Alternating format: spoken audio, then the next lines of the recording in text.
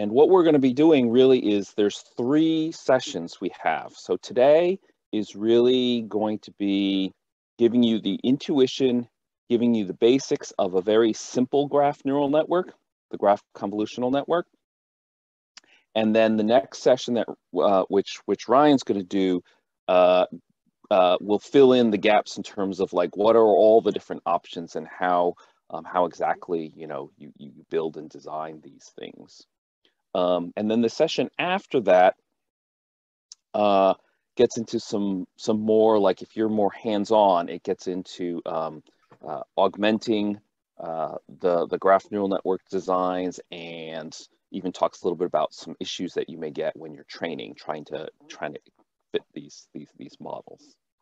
In addition to that, there's a 4th component, which is that the Stanford course has some collab homework assignments.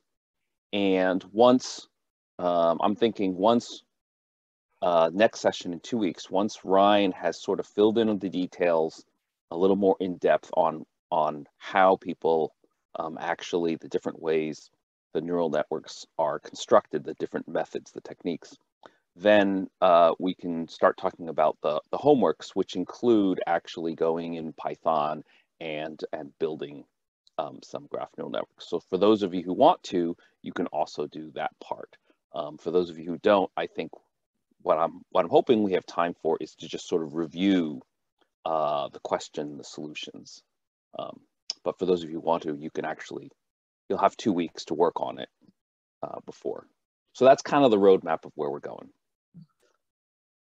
Okay, so in terms of where we're going today, we're going to start by saying, okay, we looked at these node embeddings, and the idea is you have a graph, you have nodes, you have edges, and we're going to use the structure of the graph in order to find which nodes are similar. And so then ultimately we picked a dimension D, and we mapped these nodes into D-dimensional vectors such that similar nodes in our latent embedding space will be close together. So in order to do that, we had to define 2 functions. We had to define an encoder and a decoder. So the encoder, of course, is the tricky part. That's how we actually create the embeddings. But then in most cases, the decoder was something very straightforward. It's either a cosine similarity, or you take the dot product, or in a few cases, it was like L2 Euclidean distance, L2 loss. L2 norm, sorry. So then we get to algorithms like node to vec using that. And when we did that, the technique we used to create this embedding, basically what we ended up doing is we ended up creating a shallow embedding. So we ran this process separately for every node, and it created a D-dimensional vector. But in that sense, there was nothing shared, even though the process was the same. So it created embeddings that could be used together. They were correlated, they worked together, but there's nothing really shared between them. And so ultimately what we talked about is you can think of those embeddings just as a giant lookup table, where it's like one column in a giant table. And so if you had a table, if you have n nodes, then you have this n by d table, and that's what the shallow encodings look like. So there's some limitations of this shallow approach. So one thing is it's very expensive in terms of parameters. Okay, so you have d times the number of nodes as the number of parameters. The other problem is this idea of that it's transductive, not inductive. Okay, so since you run this process separately on every node, if I give you sort of this brand new node, then you have to run this process on it, but the process when you ran it on all the other nodes assumed you had a complete graph. And so this new node is connected to some of these old nodes, and they weren't there when you ran the process. And so the idea is you really can kind of only do this process if you have a complete graph and you just, you have everything. So it's not really able to be inductive into new nodes or new graphs. And the other key thing is that it doesn't incorporate any node features. So let's say your graph represents a molecule. There's a lot of properties of the different atoms that are in that molecule. And this thing is just looking at the graph structure. And so it's saying, oh, well, this thing has two neighbors. But it's not saying anything about, well, what is it? Is it a carbon with double bonds with two neighbors? Is it an oxygen? Is it a nitrogen? You know, what the heck is this thing? So, so those are some of the limitations, and we're going to break through those today. What we're going to do is we're going to use a deep encoder. So our encoder today, now we're going to talk about using neural networks. We're talking about using, to start with, basically just dense neural networks, MLPs. So here's a picture. You don't have to understand everything because basically this stuff is going to be further defined today and a little bit in the next series. But you can imagine you have a complex graph. You take your nodes and all of your edges, your connectivity information. You're going to do some operations. We'll call these graph convolutions. Just like in a traditional neural network, we'll probably pass it through an activation function. We may use other things like dropout and other things to regularize it. And then eventually we'll get some output. And the output could be different things. It could be on a node level. We could do subgraph level data, and we could even do whole graph classification. So once we have this concept of a graph neural network, the cool thing about it is we can now do pretty much all the different tasks that you want in graph machine learning. We can do node classification. We can do link prediction on pairs of nodes. We can do community detection, and we can even compare whole graphs or subgraphs.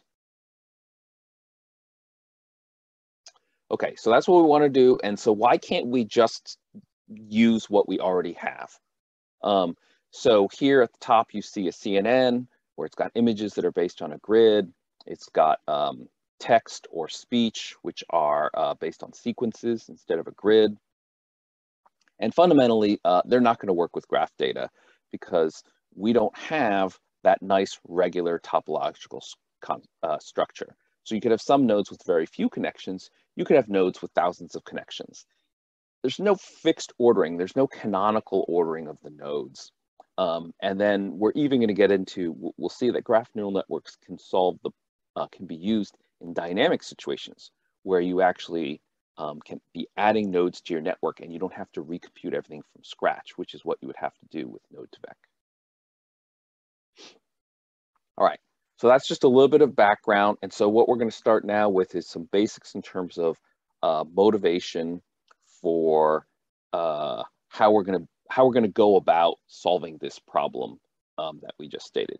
So let me just pause here and just see any questions before I really jump into the meat of the CNN stuff.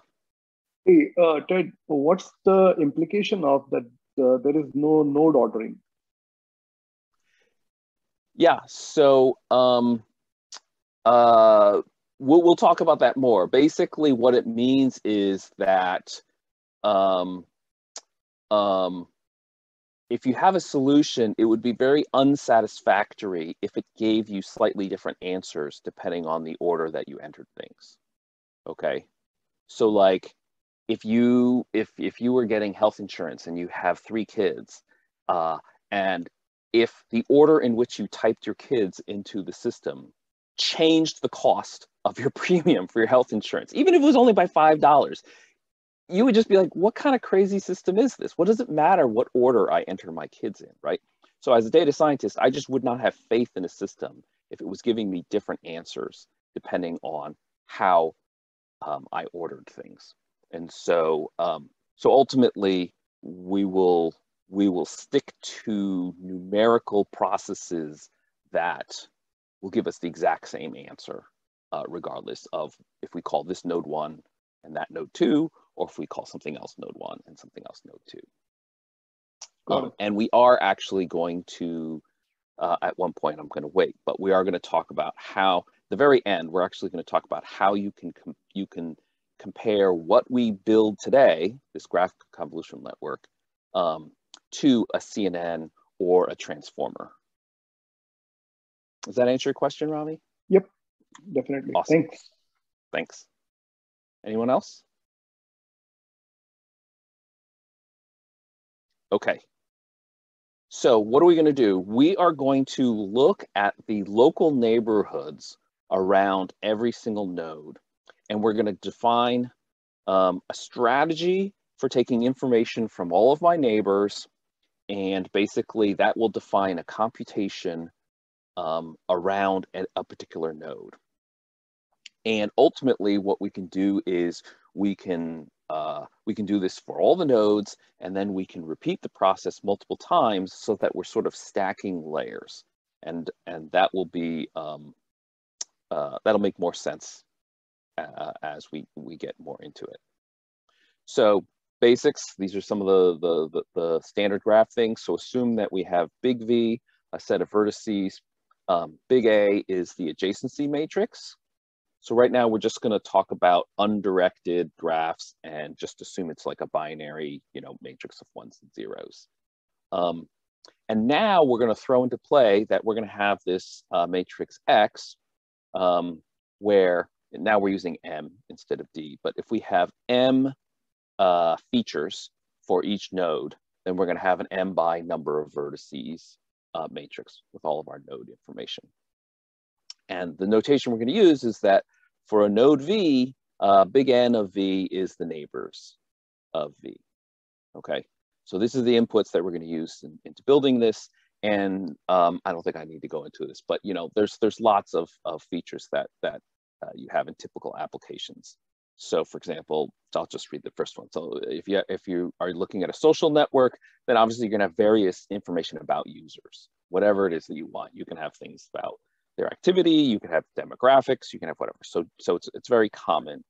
In some cases, if you really don't have any information on the nodes, you can use a placeholder. So you can use the degree, you can use a very simple indicator vector, which is one-hot encoding, where every single node just gets a unique, or they don't even have to be unique. You can actually just give them ones, and things will work. All right, so if we take all this information, what happens if we just throw it into our standard MLP? Well, it's not going to work. There's two main problems with this, okay? So this is our adjacency matrix A. If we just add new columns with our node features, this works. This gives us a nice matrix. It's going to have as many rows as there are nodes, and it's going to have the number of nodes plus the number of features M columns. One problem with this is that if this is what you feed into a dense neural network, the number of parameters on here is going to be gigantic. It's going to be, right, M plus the number of nodes inputs to that first layer. It's also going to be kind of weird because if you have a graph of size 5 and you build an MLP for it, what do you do if you then have a graph of size 7? They're different sizes. The MLP doesn't really fit. And of course, the biggest problem we have, and this is the question that Ravi teed up, is, well, we said this was A, B, C, D, E, and there's a particular ordering. If we change the ordering of the rows and columns, the adjacency matrix means the same thing, but this MLP will output different results. That's what I was talking about. They may be similar if you're lucky, but it's not going to guarantee that it's going to output identical results. So what if we steal an idea from CNNs? Okay, so this top part here shows basically a 3x3 kernel. And this filter, it's first centered on node 1. And so then the green box shows that these are the 9 pixels that it's taking its input. And then, when it's centered on node 2, then these are the 9, node 3, the node 4. So it's pulling from different pixels. Well, we're all familiar with this. But what we want to do is we want to say, okay, this is a nice simple lattice. It's a grid, well-defined. How can we extend this idea when we don't have that regular structure? So our structure is all funky. You you know, any particular node has different numbers of neighbors. And then how do you define sliding a window, sliding a filter across a graph? There's no real, you know, easy way to define that. So in this section, we're really just sort of saying, like, what are the problems we need to solve? We haven't really solved it yet. And so there's a couple terms here that we're going to talk about. I don't think we need to, I think people understand this. I don't think we need to go into too much detail, but, you know, permutation and variance. So this shows the same graph here, left and top and bottom. And you'll notice that the colors on all the nodes are the same, but we just changed the labels. So in this one, this brown node is A, but on the bottom one, the brown node is called E, and it shows the two adjacency matrices, which are equivalent. We know conceptually they represent the exact same graph, but clearly the actual values in the adjacency matrix are different. So really, we're just saying that these are different permutations of each other, and people know that, you know, there's basically n factorial permutations. So what we want is we want to define this thing in a way where the graph representation is the same regardless of the ordering, regardless of the permutation of our labels. This is the question that Ravi asked. So we're going to say formally that permutation, you know, invariance means that no matter how you reorder the nodes, you get the exact same answer. All right. We're also going to introduce another concept, permutation equivariance. Okay, so some of you may be already familiar with these nodes. These terms. I apologize. But permutation equivariance means that we're not going to get the same answer, but basically that we're going to, for the brown node, whether it's at the top or whether it's down here, we're going to get the same answer for the brown node. Okay, but the whole thing still might look different. So in other words, more formally, if you permute the nodes, then the answers are permuted in the exact same way.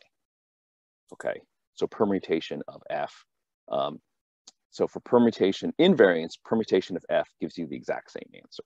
For permutation equivariance, permutation of F gives you permutation of the answer.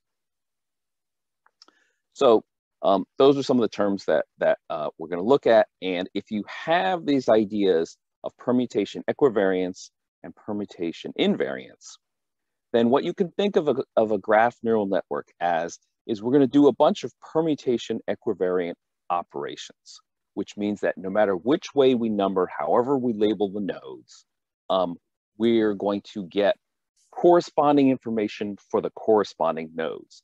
We can still have them listed in whatever order we want, but whatever's associated with node A will be associated with that node regardless of whether it's the first, the last, the middle node, whatever.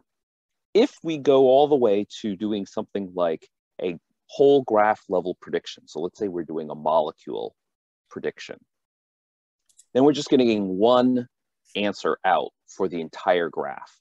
In that case, you need a permutation invariant operation at the very end. You need something that then will give you the exact same answer regardless. So that's what people have looked at. So computer scientists, mathematicians have looked at what are the things that you can do on a collection of nodes that is either permutation equivariant or permutation invariant. And once again, we talked about, hey, what if you did it with an MLP? So the answer is no. Permutation MLPs are neither permutation invariant or equivariant, though the weights are very much tied to input number 1, input number 2, input number 3, and so forth. So ultimately, what we can think about is if you treat the neighbors as people who are passing you messages and you treat those messages as a set, then if we do set operations that are order independent, then what we will have is we will have at least a permutation equivariant operation. And so that's how we're going to build our graph neural networks, is we're going to use our neighbors. So we're not trying to solve this problem all at once. We're not trying to solve the whole graph. We're only going to deal with our neighbors. But what we'll see is that if you repeat then basically, as you repeat this process, you get a larger focal width, and you can actually get information from not just your neighbors, but then from your neighbors of your neighbors and so on. All right, so I know I haven't actually given you anything concrete yet, like this is what we are gonna do, but I've given you a little bit of stuff around this is what we're not gonna do, and some stuff around like why, you know, CNNs and MLPs and all that, you know, doesn't work, and a little bit of terminology. So any questions so far before I finally stop teasing you and actually just tell you what we are gonna do?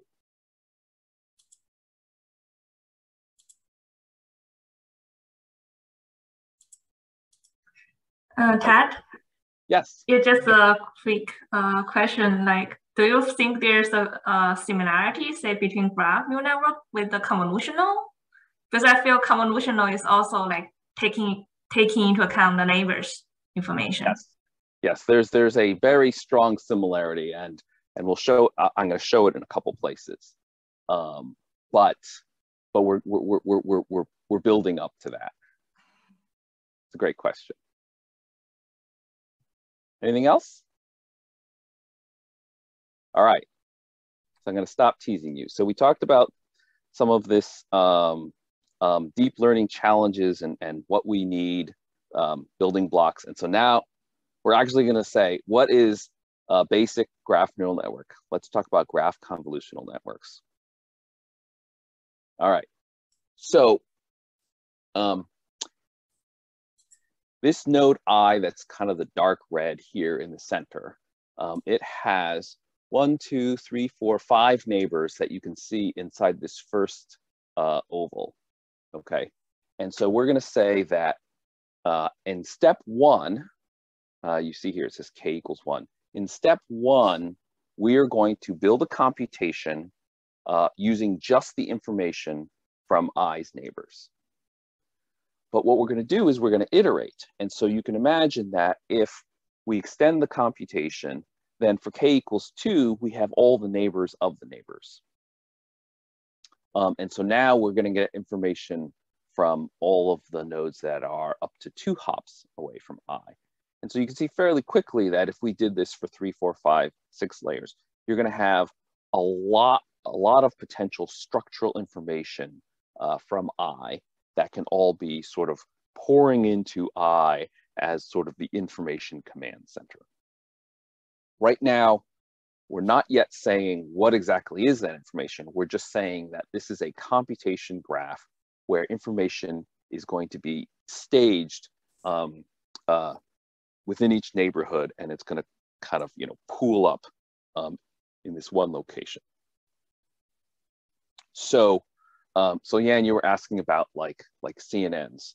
So I specifically wanted to share. So for people who are familiar with CNNs, the neighborhood of each node in a graph convolutional network is like a custom filter for each node. So in a CNN, if you have, say, a 3x3 filter, because the grid is a regular structure, you can know that a 3x3 will work more or less for all of the nodes. Now we do have this thing where we say, well, what happens when you get to the very edge? So if you're on the corner or an edge, then, you know, for those who are familiar, right? If you have padding off, then you basically say the 3x3 is not defined and you can't calculate it. If you do 0 padding, then you actually can, but technically speaking, you're doing something slightly different because you're getting inputs from not really 9 nodes because some of them are you know, zeros.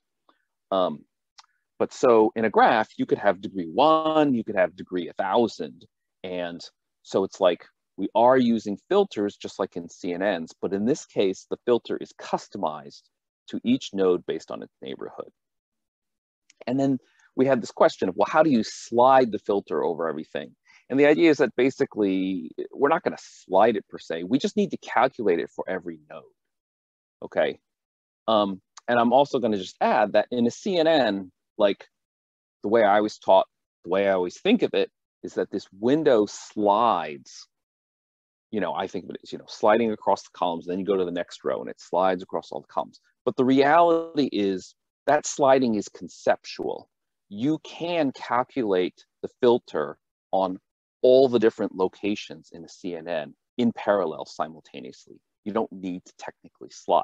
And the same thing is true for GNN. You do have a custom filter based on the neighborhood, but you can calculate the neighborhood for each node in parallel. You don't need any information from anybody else. And so if you don't think about the CNN as physically sliding as much as just calculating it for every position, then the analogy between graph convolutional networks and CNNs, I think, is a little bit stronger.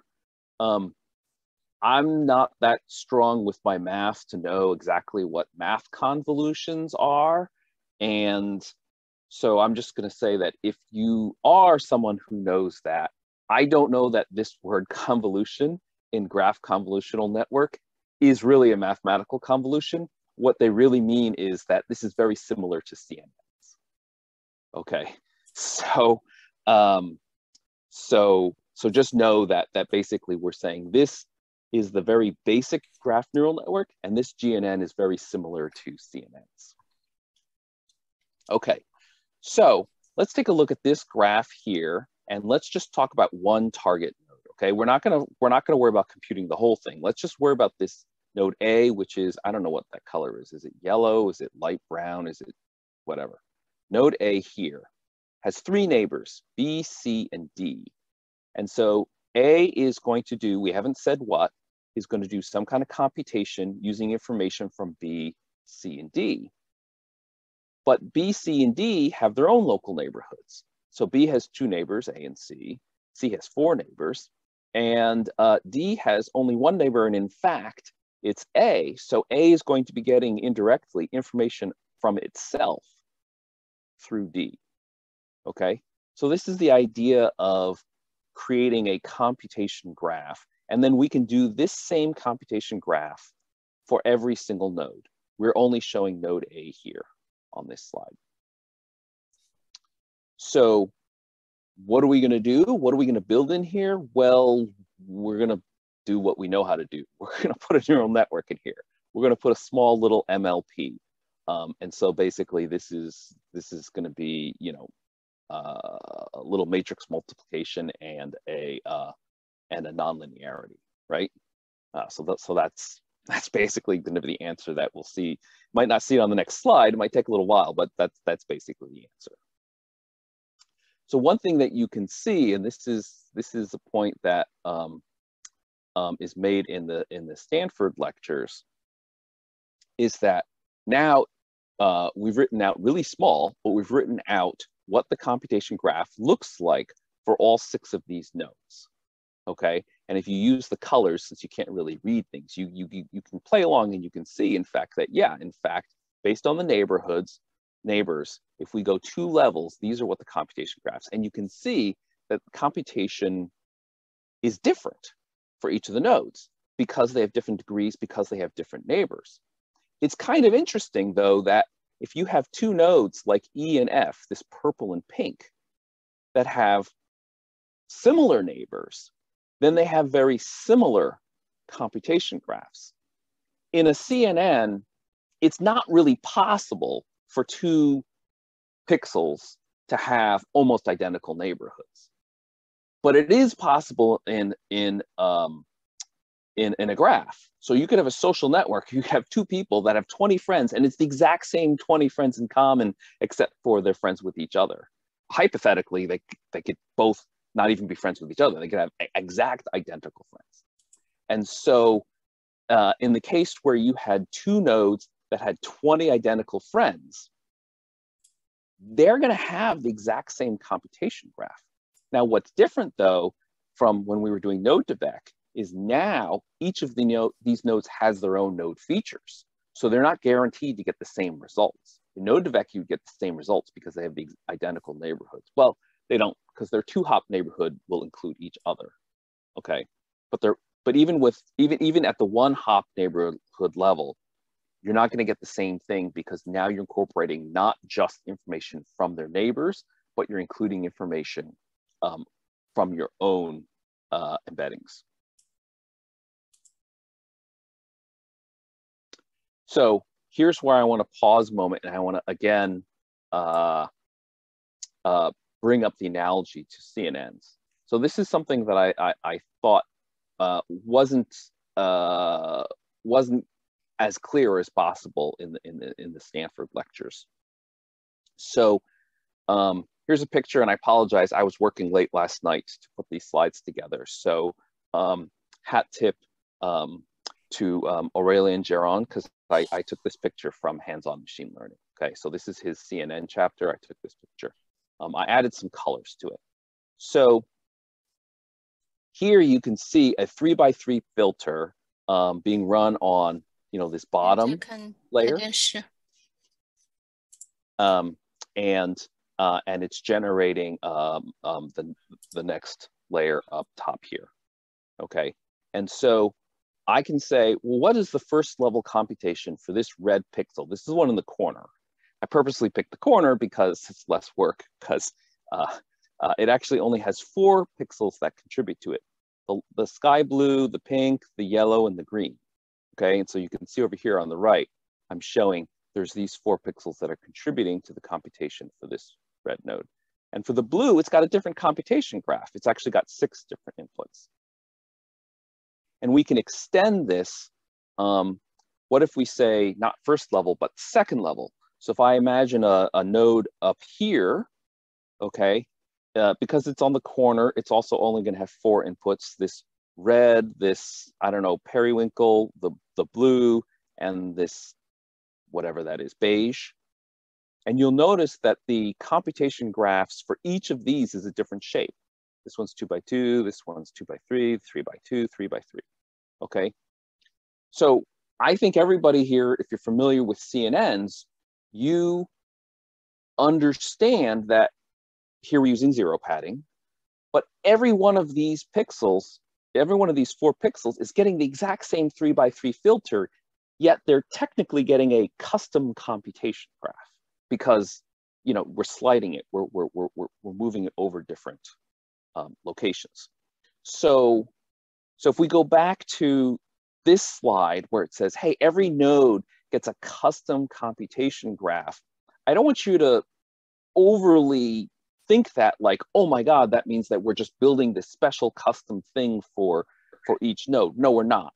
We're doing the exact same thing. It's just that the neighborhood defines what all the inputs are.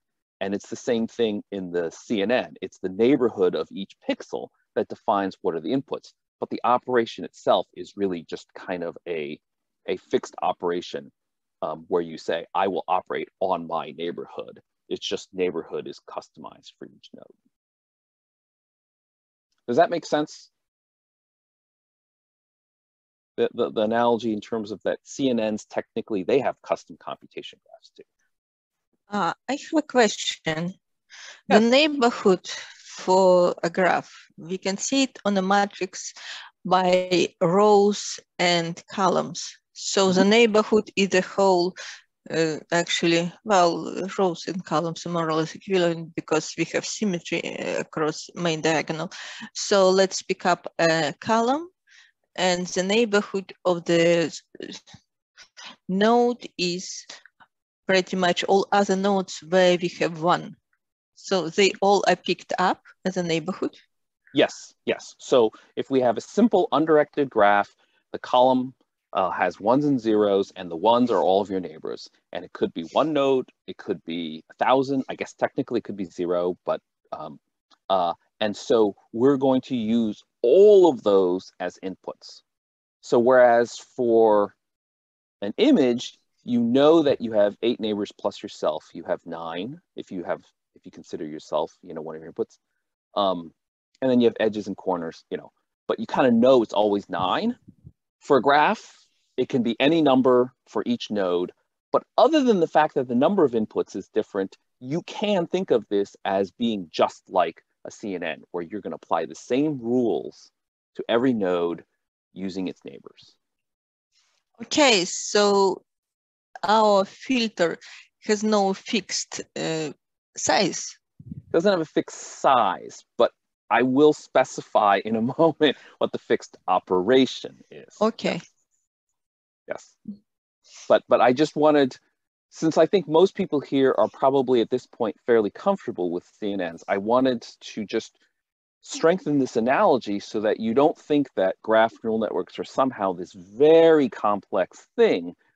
When we talk about custom computation graphs, it doesn't necessarily mean anything that complicated, just because CNNs technically have a custom computation graph.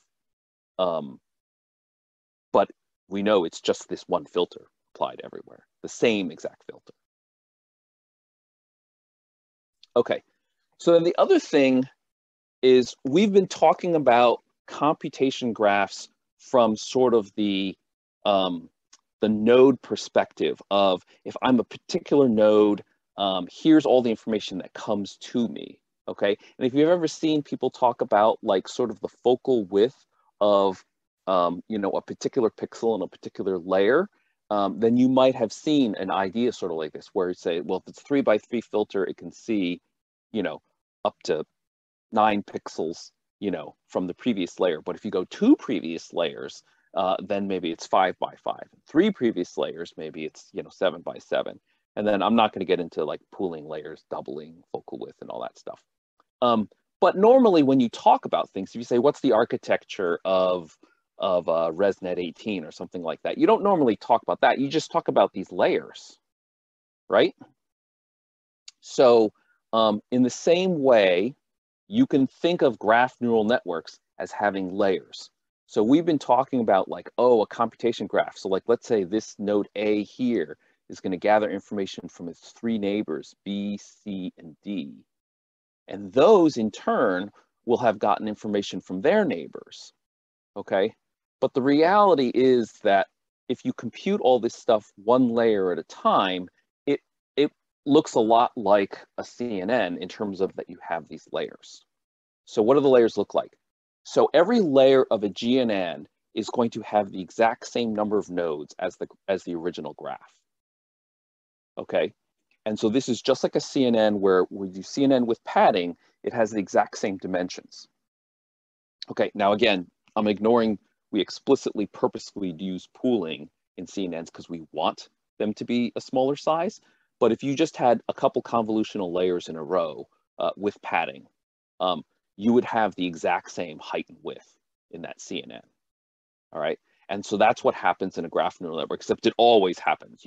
Every layer in a graph neural network always has the exact same number of nodes, which is equal to the number of vertices in your original graph, okay? It's also true that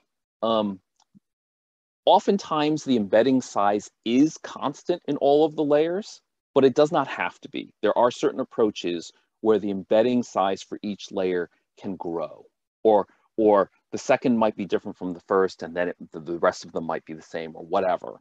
But so if you think about this, in a CNN, we don't always assume that the depth, the number of channels, is the same for every layer, okay? So just like you can have a different number of channels in a CNN, you can have a different number of channels, you can have a different embedding depth for your graph neural network. So just wanted to pause there because sometimes I find it easier in my mental map to think of a graph neural network this way, as just multiple, call it copies of the graph. So the first one starts with your original node data, your node embeddings. And then the next one does a computation on neighbors and it calculates a new set of embeddings. And then you repeat however many times you want to. So in terms of like building a GNN, in terms of thinking, you know, more macroscopically, I prefer to think of it this way, as layers.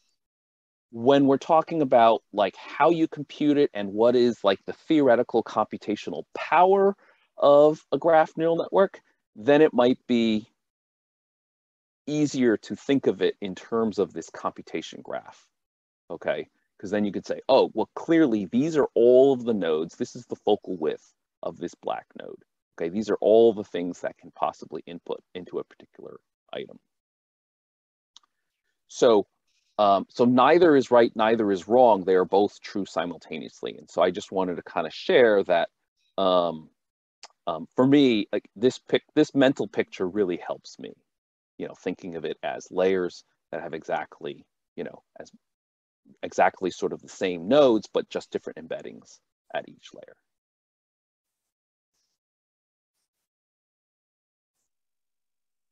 All right. So then continuing on, you can decide how many layers you want to have. All right. So again, we start layer 0 is the original embeddings, the node features. And then layer K gets information from all the nodes that are up to K hops away, which technically includes itself. So here we see layer 0, layer 1, layer 2. And so again, we're using X's because we said X is our original set of node embeddings. All right, so we've got this computation analogy. Would you please just say, what the heck is this what is this box supposed to represent? How are we going to aggregate it? So we've talked about this whole business of, hey, it needs to be a set operation, it needs to be permutation, equivariant. What are we going to do? So a super simple thing you could do is you could just average all of the inputs from your neighbors. Okay, you could sum them like you do in the CNN, but then of course you can imagine something with degree 1 and something with degree 1000 will get very different,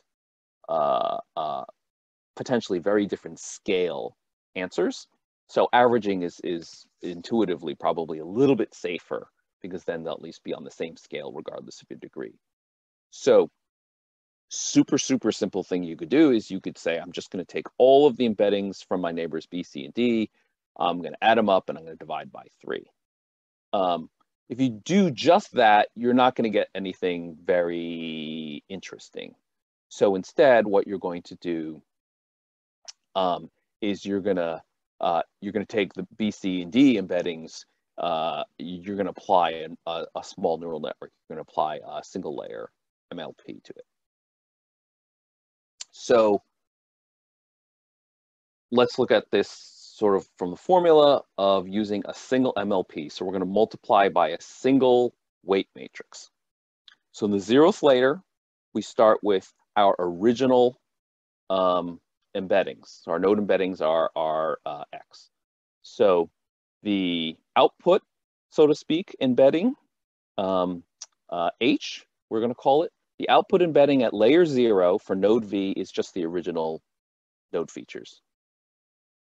Then what we're going to do is we're going to take the output from the previous layer. We're going to sum them up, and then we're going to divide by the number of nodes. So this is where we said we're averaging them, and we're going to apply a weight matrix here.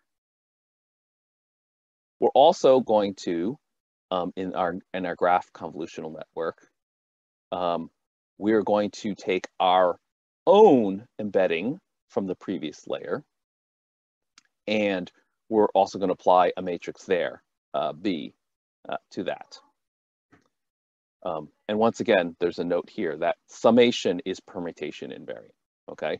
So it doesn't matter what order you are, what order you put the nodes, you'll always get the same sum.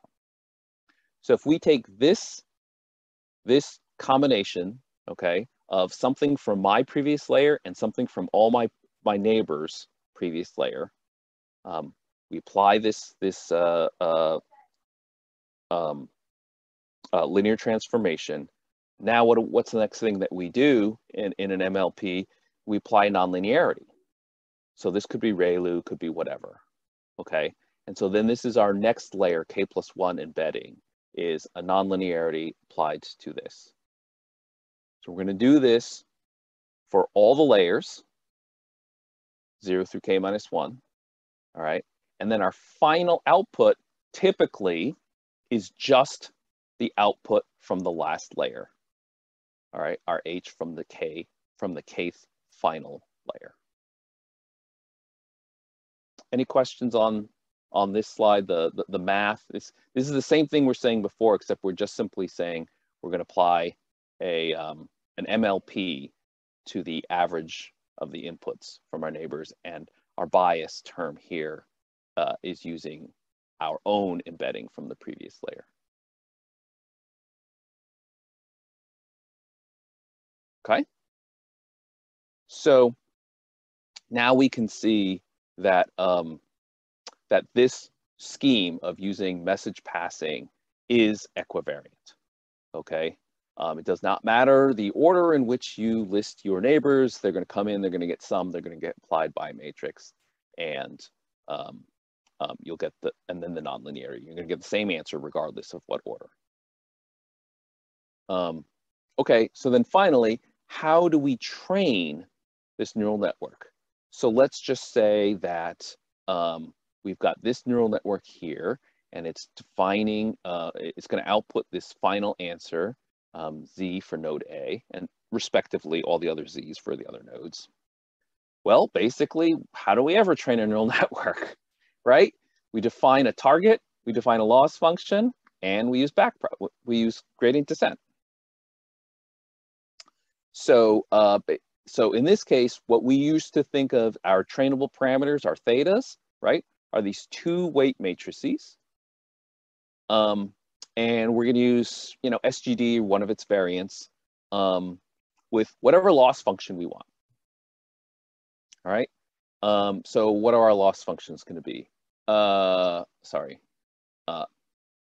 functions comes a little bit later. Just one little side note. By the way, I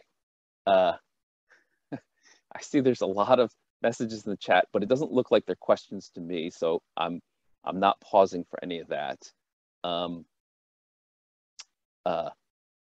Okay, so one thing I did want to mention though, because I do see a little bit of some conversation about matrix multiplication, whatever, is in this very simple thing that we've defined, where we're just applying a weight matrix W multiplied by, you know, your neighbors, you can do this calculation instead of one node at a time. You can actually do this calculation in parallel in one giant fell swoop. And how do you do that? Basically, you use the adjacency matrix, which Maya was kind enough to mention earlier. So if you have the adjacency matrix, it lists all the neighbors. And so you can take this matrix W and you can apply this using the adjacency matrix. So I'm not going to kind of go through all of the math here, but basically we do have a scaling factor. So if you're familiar with the idea of D being a diagonal matrix with the degree of every node, then D inverse, or however you think of it, you know, is basically 1 over the degree for every node. And that lets you do this bottom part, this denominator where you scale it. And so basically you can do this scaling, D inverse, and you can then basically just take this one weight matrix and you can then sorry, we haven't gotten to weight matrix yet, but you take this and you multiply it by the adjacency matrix, and this will do the summation and averaging for all the nodes. And on the second slide here, we can then say, oh, we want to do this operation, and so basically then we're going to multiply by our weight matrix W here. And then we can do B separately. And I can't remember if there's a slide or not, but if you just change the adjacency matrix to create a self loop to yourself, then you don't even need this extra part here. You can just do it all as this big weight matrix. So these lectures are not really going to talk about how does somebody implement this graph neural network efficiently. Okay, this is basically the only slide where we talk about it. Okay, so this is really just talking right now about the theory, the power, how you do it, why it works. And if you want to know how does somebody actually program GraphSage, you'll have to look somewhere else. Okay. All right, so getting back then to the actual training of it. So we've got our final output from the final layer, our Z for each node, and basically we're going to define a loss function. So if what you're doing is you're predicting a real number, so you're predicting like, say, a solubility number or something like that, then you can just use L2 loss. If you're doing something like, is it toxic? Is this molecule toxic or not? You use binary cross entropy. And in the next couple slides, what we'll show is that you can do this training either in a supervised or in an unsupervised fashion. So let's talk about unsupervised first.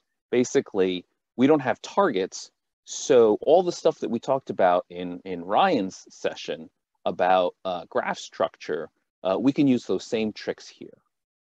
Okay, so we can use random walks, we can use, you know, whatever. So we're going to want to have similar nodes defined the exact same way that we did when we were talking about node to vec and these other things. Okay, so similarity can be co-occurrences on random walks, just like in node to vec. Then what we're going to do is we're going to have that definition of similarity, which will then give us basically this sort of, you know, pairwise similarity. And then we can apply binary cross entropy based on whatever the values of that similarity measure, you know, says for those particular pairs of nodes. And so it says here, right? So the stuff we talked about, random walks, node proximity, whatever. So you can, so if you don't have an actual supervised setting, you can use this to create general graph embeddings for your graph. The other thing you can do is you can do supervise. So in this case, let's say you've got a network of different drugs and whatever, you know, the body systems they interact with and whatnot. And you've got certain drugs that you know are toxic and certain drugs you know are not toxic. So those are your training set, those are your labeled nodes. And you can run this GNN on just the training nodes, all right? And then you backprop your loss from just the training nodes. And then after you're done doing that, then of course you can make predictions on all of your unlabeled nodes. And so then this just shows, once again, binary cross entropy. So you have, you know, 1 minus your label times the log of 1 minus the prediction, and then as well as the label times the prediction here. Okay, so to recap, what we've done is we've said that by just looking at our immediate neighborhood, we can define a computation graph. But if we repeat this with multiple layers, ultimately we're building a bigger and bigger graph, which allows a larger focal width, which allows a node to receive computation not just from its immediate one-hop neighborhood, but we can define K, how many layers we want to have, and then we will have some level of information from our K-hop neighborhood. Obviously, more information from our closer neighborhood. And in that way, we can take our node features, we can take the structure of the graph around us, and we can take the features of the nodes in the structure around us. We can combine all three of those things. And if you say, well, how exactly do you combine it? I mean, that's what training is about, right? Deep neural networks, for the most part, I don't know exactly how a CNN learns exactly what the filters should be, but it's doing it because it's getting a signal through backpropagation. It's getting a signal as to whether or not it's getting closer or farther from the labels, right? So it's the same thing here.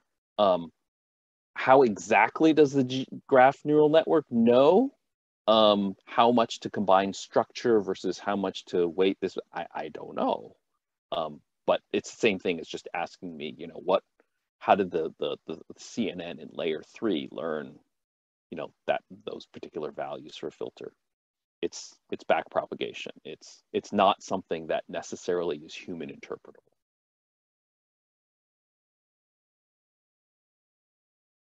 Okay, so once we've done that, we train, and now here's an interesting thing. Now that we've sort of set this up and we've said we're going to train this, take note that, okay, sorry. Let's say we only, I mentioned this verbally, so here's a picture. If we only had these three as labeled nodes, we could train it with these, and then we can actually make predictions on the remaining nodes, the blue, the purple, the pink. So that's really nice, okay? We're using the exact same GNN with the exact same weights. At this point, you know, once we're done training, the weights are frozen. We can apply this to other nodes, okay? In fact, not only can we apply to other nodes, oh, sorry, I'm a slide ahead. But just to be clear, when you see these boxes in here that are the weights, right? these are the same weights, whether you're running it on the yellow node or whether you're running it on the red node. It's just like a CNN. You know, once you have the filters, you apply that filter to all pixels. You don't change it. So these are shared parameters. And in particular, if you figure out the number of parameters, the number of parameters is not that high. Okay. So whereas with Node2Vec, or that initial idea of what if we just built an MLP, it would have this massive, massive number of parameters. Here, this is just fixed, you know, and it's per layer or whatever. But so as the number of nodes grows, the number of parameters does not. So it's actually sublinear in the number of nodes. In addition to being able to apply this to unseen nodes, if we were doing a graph level prediction, like is this entire graph, is this molecule toxic or not, you can run this MLP with its weights once it's trained on a completely different graph. All right, so this is not like Node2Vec. This is far more generalizable. I can take an entirely new. And so hypothetically, I could take a GNN, train it on Facebook social network, and I could run it on a LinkedIn social network, which is completely, utterly different. And it would have useful properties, okay? I'm not gonna get into the details like fine tuning, you know, whatever, but it's not like you have to completely necessarily retrain it from scratch just because you're transporting it to a new scenario. And then here's one of the big ones, is that somebody asked a few weeks ago, well, what happens when your graph changes? So our GNN, once we've trained it with something like a social network, as a new node arrives, we've got those weights already trained, and we can then run the computation from the perspective of this new purple node, and we do not need to retrain the model. We can then get accurate predictions for new nodes. So, for example, social network. This is going to happen. The social network's constantly evolving, and so if you have new nodes, then you can get predictions from this. You're not retraining the model. So you can see why this is much more flexible and much more powerful than all the stuff that we've talked about before, the handcrafted features or like Node2Vec. All right, I know this was a long segment, but basically this is the simplest form of graph neural network, graph convolutional networks, where all we're doing is averaging the inputs from our different neighbors and applying a simple one-layer dense feed-forward neural network, a simple one-layer MLP to it. And so it's most likely it's just a matrix multiply and then ReLU, let's just say, as a nonlinearity. So let me pause here and see if there's any questions, any comments, anything that people can help clarify, anything from the chat before we kind of move on to the last few things for today. So for the previous slides, you mentioned when there are new rows, new node come in, we don't need to retrain the model. Can you explain why? Because the graph structure changed, right? So this picture on this slide is a fairly small graph, right? It's like, what is it, 8 nodes or something like that, right? So imagine that you trained it on your social network and you have tens of thousands of users, okay? And you have specific node embeddings. So you have demographics, you have other features about these each user. So the graph neural network has learned how to combine the properties of the user's features and the user's neighborhood's features, okay? So that's been learned and that's embedded in the weights of your matrices at each layer. So once you've trained it how much to use structure, how much to use, which demographics to use, what structure to use, that then generalizes.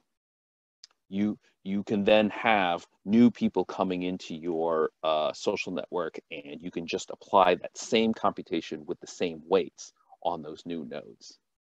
Now, if you have some, that doesn't change the fact that for any machine learning problem, you can basically have drift. Okay, so if you say, Facebook when it was just Harvard students, maybe things were fundamentally different than Facebook today. So no, I'm not saying something that you trained years and years ago would never need to be retrained, but that's because of concept drift, right? But if you just say, Facebook has God knows how many millions of users, you probably don't even need to train the graph neural network on all of them. You could just train it on 100,000 of them, and it would learn the appropriate way to use those inputs. And then you can do predictions on all the other nodes, whether they existed already or whether they're new users. Okay, makes sense. So another question is, back to last lecture, there are example about user item interaction. That's more for product recommendation. That this GNN works for that case, because for that case, the node have two types. One is user and user feature, another is item feature. So the layer will become, if you start with user, the next layer will be item, next layer will be user. It's just wondering for that case, how does this GNN work? I'm learning this along with you, so I don't know that I have a great answer. In a moment, I'll just see if anybody else here knows. I will say you absolutely can run GNN on a bipartite graph, okay? And in fact, one of the key features for a node can be, is it a user or is it an item, okay? And so the GNN will very much, learn. But in particular, you can do link prediction with GNNs. I know I've seen that, but the recommendation thing is a slightly different formulation, and so I'm sure people have done it, but I don't know off the top of my head exactly how you would set that up. I don't know. Does anybody else here know how that's set up? All right. So I don't have the answer, but I believe like 3-4 sessions from now, there's like specifically a topic we're going to cover. So it's like topic 10 is like GNNs for recommenders. Okay. So I'm sorry, awesome. I don't know the answer how, but there's going to be a whole session devoted just to that.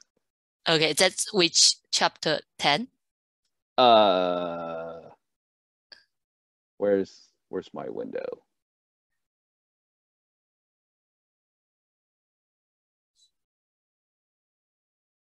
So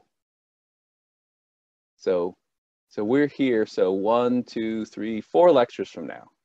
Okay, thank you. I have a question about the message passing from neighbors. For one layer neural network, the node will learn from their direct neighbors, and 2 layer will learn 2 hop away. So if we set up a neural network for 2 layer, but we run 2 epochs, so they still go 2 hops away at the first epoch, and then the next epoch it will learn the 3rd layer, the 4th layer. So seems it doesn't matter, like at the beginning we set up is a very shallow neural network or deep neural network. It's very easy to pick up the information far away from the node we want to learn. Is that true? Wow, that's a really great question. I didn't notice. I don't know that I've read it explicitly, but I think when they train these, they only run 1 epoch. That's kind of the vibe that I got from all this discussion. It was really, but there's no reason why you couldn't run more than 1. So I don't know if anybody, again, happy if somebody else, but just from the tone, I didn't even realize that I was making this assumption. From the way everything's described, I think they only run one epoch. They don't iterate in that in the way we do with, you know, image classifiers.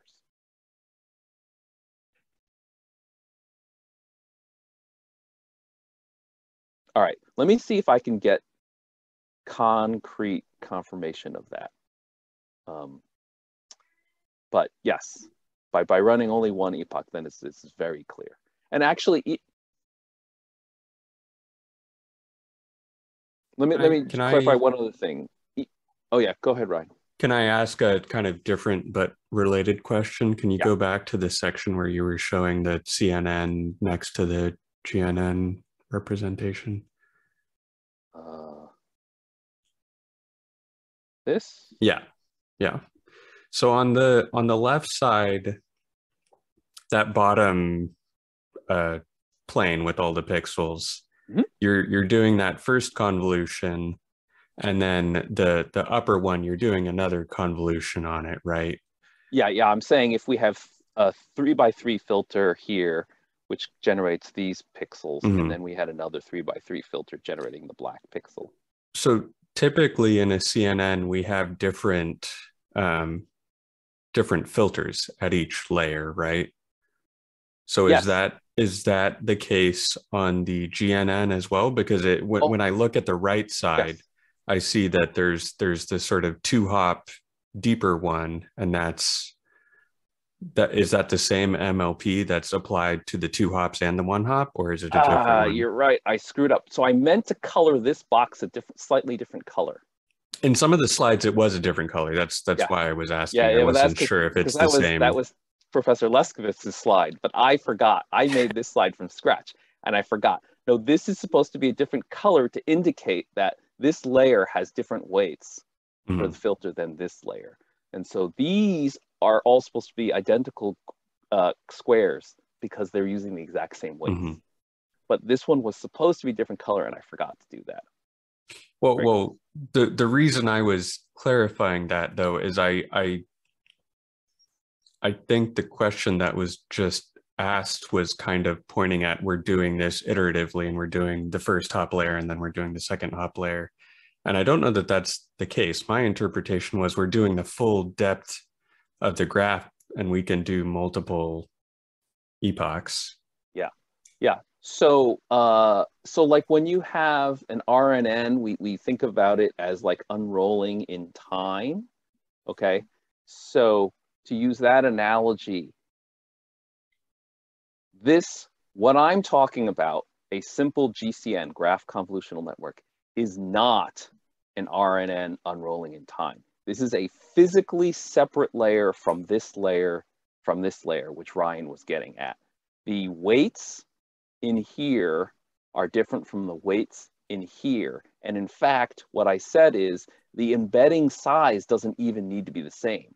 It could be you originally have a node that has 20 features. You have some age, gender, you know, what state they live in, blah, blah, blah.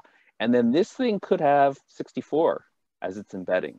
And this thing could have 128 as its embedding. So although they all have the same, I don't know what to call it, shape, you know, because it's the same number of nodes and the same connectivity at each layer, it kind of would be wrong to think of this as just one graph that you're then updating and then updating and then updating in place. Okay. Because if you did that, then you would not be able to backprop across the different layers. You have to store every layer and all of the calculations you did in order to then do the backprop back across all of them. So I think, Ryan, thank you. I think that helped. Did that answer the original question also? Yeah, I think that cleared up my mind. I think there is still difference between how many layers and versus how many epochs. Because you have more layer, you have more weight parameter set there. Instead of using one layer, you keep using the same weight. Right. Yeah. This is not an RNN. And then I'm actually going to correct what I said before. You have to run multiple epochs. It's SGD. It's slow. So what I said earlier, strike that. So they're definitely going to run multiple epochs, but these are separate weights at each layer. And then just for official clarity, we're talking about a very simple GCN, okay? There are people who have experimented with exactly treating this like an RNN and using shared weights across layers, okay? So technically speaking, you can find a paper where someone did try doing that, but that's not true of all GNNs, okay? That's just somebody happened to try that. Okay. I'm sorry, I missed a number of lectures and maybe it was covered. My question is, so in the first layer, we consider neighbors, just, which are one edge removed of one node. Then with next layer of our network, we combine this knowledge for neighbors of neighbors, like we do with convolution, usual convolution, image convolution. Like, this picture is probably a good one to answer that question. So in this one, I don't know what to call this, the middle, layer, it is for calculating the new embedding for A is only using the neighbors of A, so D, B, and C from the previous layer. Okay. Yes. When I calculate the embedding for A over here, I'm still only using D, B, and C. I'm using D, B, and C from this layer. It just so happens that this embedding for D, well, that's a bad example. This embedding for C is based on B, C, E, and F from this layer. But I'm only directly using my immediate neighborhood from the immediate prior neighborhood. This is more the concept of the focal width, that as you go back further, you can see that this immediate C that you're pulling from got contributions from B, E, and F, but I'm only going to directly use my immediate neighborhood at every layer. Does that answer the question, Maya? Not much. Sorry for this. So C has its embedding recalculated. And then we recalculate based on these embeddings for A. So think of this as C sub 0. This is your original node features. C sub 1 is based on B sub 0, E sub 0, and F sub 0, as well as itself. Okay. So the neighbors of C 2 comes with input. Okay, so C in the next layer, C comes with input from its neighbors. Its immediate neighbors. So C sub 2 is based only on B sub 1, E sub 1, F sub 1, and itself. Okay. B sub 1. Okay. It's only always just using its immediate neighbors. But we know B sub 1 inherently is a wider set of sub 0 embeddings. Okay. Thank you. Okay. And then in the next lecture, it actually gets into there's a couple slides that even we'll talk about. Imagine that the diameter of your graph was 12. So in 12 hops, you could get from any node to any other node. Okay. If you built a 12 deep GNN, every node is getting contribution from every other node, and that GNN might actually perform poorly, because what you might find is that the final embeddings out of the 12th layer are very similar between all the nodes. So whereas we've learned to build deeper and deeper networks, and so now we have these giant state-of-the-art models, CNNs, that are super deep, and in language even deeper, right? It's going to turn out to be not true that you want your GNN just to be as deep as you have computation to afford. No, you actually are going to want to stop. You don't want to go forever deep, because then you're actually getting too broad of a neighborhood, and all the nodes become more similar. So for the social network, there are the 6 degree of separation, because you can use your friends of friends, know anyone in the world. So the layers, it just suggests to be less than 6. Yes, turns out there's some regularization you can do, and so maybe you go to 10, something. But Okay. but there's no such thing as ResNet 151. There's no GNN 151. Okay, so we're just about out of time. There's a couple more slides. I just wanted to, this is a very short section. So at the very beginning, I think Jan was the one who said like, hey, isn't there a close relationship between GNNs and CNNs and whatever? And so in fact, how can we compare GNN to CNNs and transformers? So here's another picture of a CNN and the math for a filter. So this is 3 by 3. If you think of a CNN as a graph where these are the pixels, where everybody's connected to its north, south, east, west, and its diagonal neighbors and itself, then basically every node has a degree of 9, okay? And so if you took an image and you just turned it into a graph where every node, every pixel has degree 9, then in fact, you can just run our GCN and you will get the exact same thing as our current oh, sorry, that's 3 by 3 filters. It'll give the exact same thing as a CNN with 3 by 3 filters. And so then you can see here, the CNN can be seen as a special case, a subcase, where the grid just happens to have a very regular pattern with fixed neighbors, okay? And so we can do things where we can just assume because we have the positions of the pixels.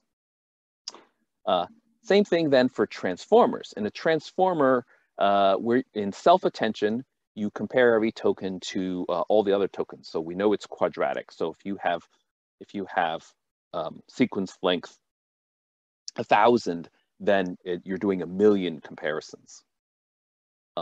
So what you can think of that basically is that if your sequence is a fully connected graph, then everybody is everybody's neighbor, okay?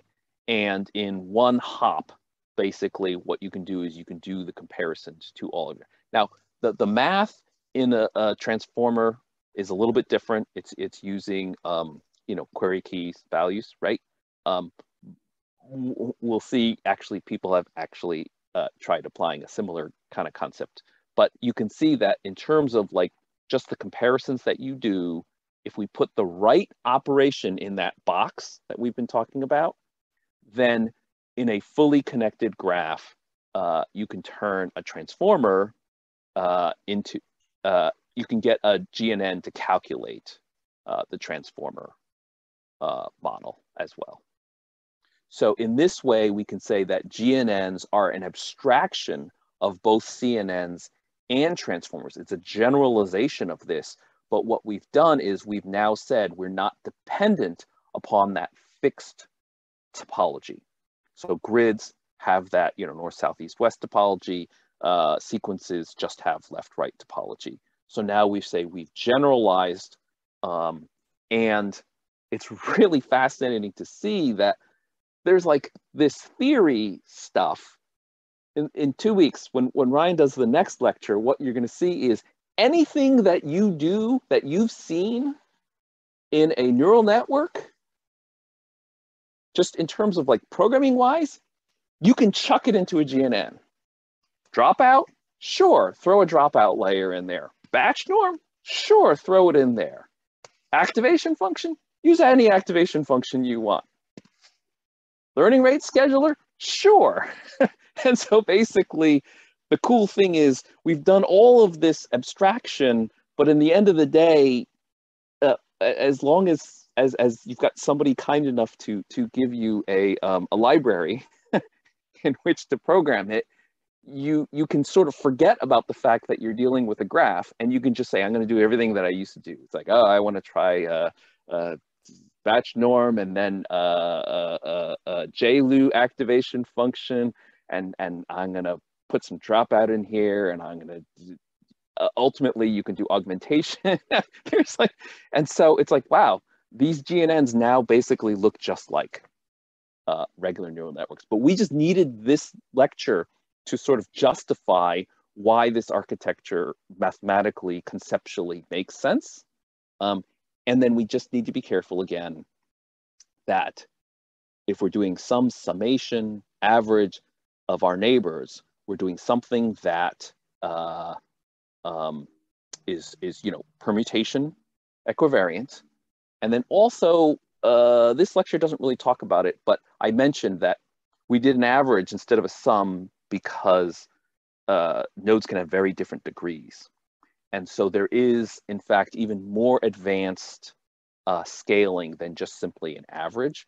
So you can look at not just your degree, but you can actually look at the degree of your neighbors and use, and people have found that sometimes that helps with the scaling instead of just doing simple my degree scaling.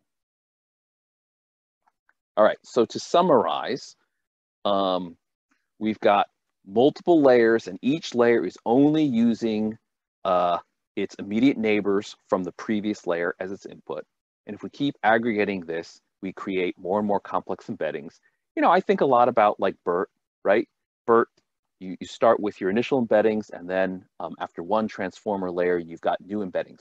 They're the exact same dimension in the case of BERT, but they're more complex. And then you do another layer and another and another and another. And after 6 layers of this, you actually have very interesting embeddings.